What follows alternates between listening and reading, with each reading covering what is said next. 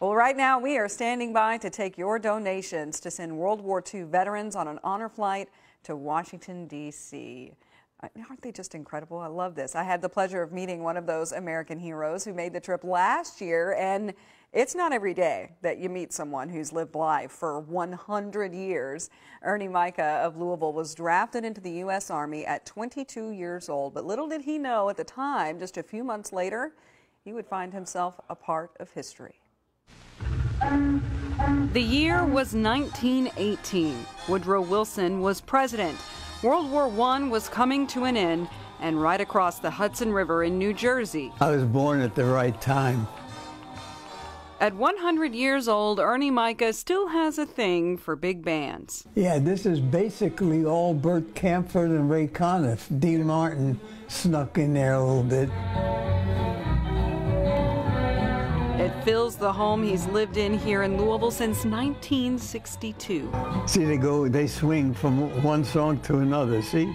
Music that reminds him of his late wife, Dorothy. We met at a dance. Come on out of there. This one is lively.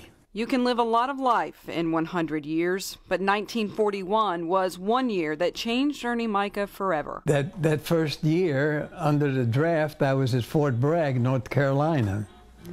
And then Pearl Harbor hit. And in days to come, the Japs, too, will remember Pearl Harbor. Like thousands of others, Ernie thought his draft service would end in just a few months. But after the attack on Pearl Harbor, he knew he was going to war.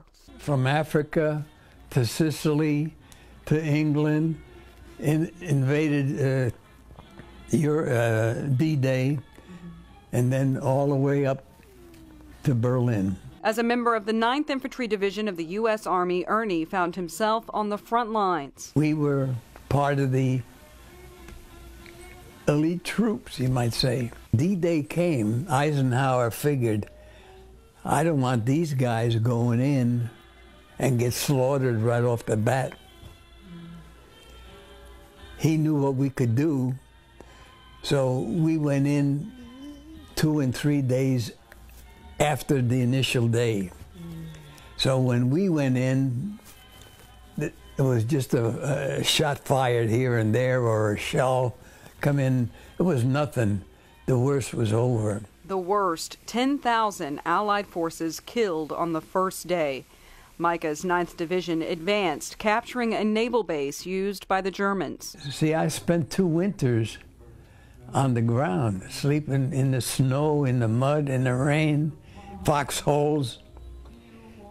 2 winters. It's amazing that I'm 100 years old, really. He was one of the lucky ones. By the summer of 1945, it was time to come home. This flight home with Eisenhower was a big thing. They broadcasted on radio throughout the city of Bridgeport. So everybody knew Ernie Micka's coming home. He married Dorothy, who had waited for his return, got a job with GE Appliances, and eventually moved to Louisville.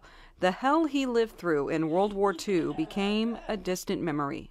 It's only the last couple of years since this flight and all that I'm sort of excited about the whole darn thing again, you know.